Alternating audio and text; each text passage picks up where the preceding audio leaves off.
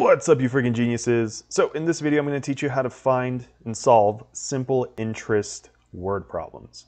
So the formula for simple interest is this one right here. I is equal to PRT. And in case you don't know what each of those variables stand for, they're right here. So I is equal to the interest, and that's going to be in a dollar amount. P is equal to the principal, which is also a dollar amount. R is equal to rate, which is a percentage, and T is equal to the time, and that's going to be in years. Okay, so now that you know what these stand for, let's jump into this first example. So it says, find the simple interest earned after 3 years on $500 at an interest rate of 6%. Okay, so as you can see, it's telling us to find the simple interest, right? So we don't know what the simple interest is, so we're looking for I in this case, right? And remember, I is equal to PRT. So what are the values of PRT? Well, principal would be your dollar amount right there, okay? So it'd be 500. And then you're gonna multiply that by R. What's R? It's the rate, right? And the rate in this problem is 6%, okay? But you don't put 6% here, okay? You don't do that. You have to convert this percent to a decimal. So how do you do that? Well, an easy way of doing it is just dropping your percent sign. Okay, so we just have the number 6, right? Where is the decimal on the number 6? It's right there. Okay, so then just move it 2 times to the left. 1, 2. So that's where your decimal goes, okay? And since we have a blank place value right there, you just put a 0. Okay, so 6% is the same thing as 0.06. 0.06. Okay, so this is P, this is R, and then lastly T, which in this case it's going to be 3, right? Because 3 years. Okay, so the simple interest is equal to 500 times 0.06 times 3. So then you just plug that into your calculator, and then you would get that I is equal to 90. Okay, 90 what? Well, what are the units for simple interest? It's dollars, right? So your answer right here would be $90. Okay, so let's try a couple more. Now, the problem says find the principal invested if $178 of interest was earned in 2 years at an interest rate of 4%. Okay, now sometimes these problems can get a little confusing, so if it helps you, you can write out right off the bat what each one is equal to, okay? And then you can plug it into the formula after. So here it says find the principal, right? So we don't know what the principal is.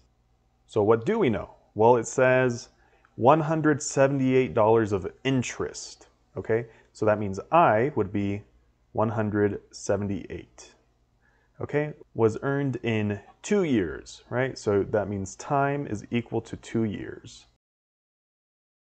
At an interest rate of 4%. So your rate right here would be 4%. Okay, but remember, when we plug it into the equation, it has to be a decimal. So following the same little trick I taught you in the last problem, as a decimal, this would be 0.04. Okay, so now let's plug these numbers into our equation right there. So I equals PRT. So I is 178, and that's equal to P, which we don't know right now, right?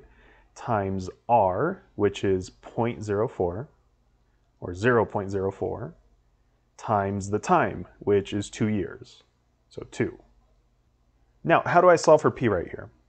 Well, one thing I'm going to do first is simplify my numbers a little bit. So I'm going to say 178 is equal to P times this, right? So what is 0.04 times 2? Well, that would be equal to 0.08.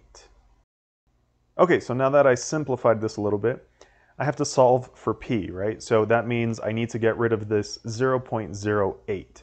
So since we're multiplying here, I'm going to divide by 0.08, okay? And what you do to one side of the equation, you do to the other, right? So divide by on this side by 0.08 also.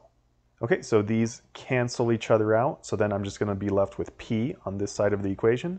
And then that's equal to 178 divided by 0.08, which if you plug that into your calculator, you would get 2,225. And what are your units for the principal? Well, remember, it's dollars, right? So the principal, right, P, is equal to $2,225. So that would be your answer right there. Okay, so let's do one more. Okay, so this last problem says, find the rate if a principal of $8,200 earned $3,772 interest in 4 years. Okay, so there's obviously a lot of information right off the bat, but just always start at the same spot. Okay, just remember this is your equation, right? I is equal to PRT. Okay, so now let's just fill in things that we know. So here it says find the rate. Okay, so that means we don't know what the rate is, right? That's what we're going to be looking for. And then it says if a principal of $8,200. Okay, so my principal is going to be $8,200. Okay, and we're multiplying that by R, right, which is unknown, so I'll leave it as R. And then what else does it say here? Earned $3,772 interest. Okay, so I is equal to 3,772. Okay, so I is equal to PRT. And what is T? 4, right? 4 years. All right, so let's simplify some things. So I'm going to say 3,772 is equal to, now what's 8,200 times 4? That would be 32,800, okay? And remember, we're still multiplying by R right here, right? We're still multiplying by R. Now, how do I solve for R right here? Well, I'm going to have to divide by whatever I'm trying to get rid of, which would be the 32,800, right? 32,800. And what you do to one side of an equation, you do to the other. 32,000 divided by 32,800. Okay, so now these cancel out, so we're just going to be left with R on this side of the equal sign, and then that's equal to 3,772 divided by 32,800. So what is this equal to right here? Well, if you plug that into your calculator, you're going to get 0.115. Okay, so we got R is equal to 0.115. Is that your final answer? No, because remember, your rate is a percentage. This right now is a decimal. So how do you convert a decimal to a percentage? Well, all you have to do is grab your decimal and move it 2 times to the right. So we're going to go 1, 2. Okay, so that's where the decimal goes.